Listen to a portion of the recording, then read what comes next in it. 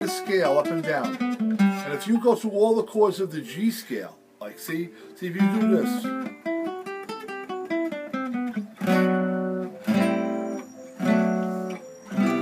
as you play all these chords,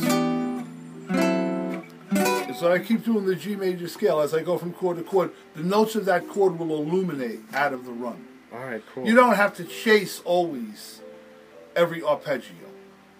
The only times sometimes you do that just to try to find new sequences of fingerings. You know what I mean? Because here's this. See, there's your G major 7. Right? Here's your A minor 7. Right? B minor 7. C major 7. But you don't realize that when you play the scale up and down as the chords are being played, those notes are popping out. Follow what I mean? Yeah, definitely. But I mean, it does get boring just doing this. So when I did the first part of All of Me.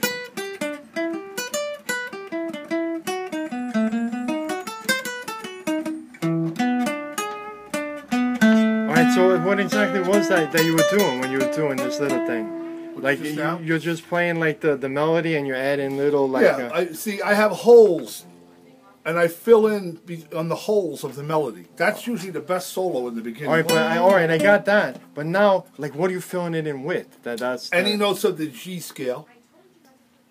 Or when I go to B7, what's the only? You could do that run, right? The only note that I have to make is the D sharp. That's the only note that's different to the G scale. So I want to bring that note out. You see, look at this.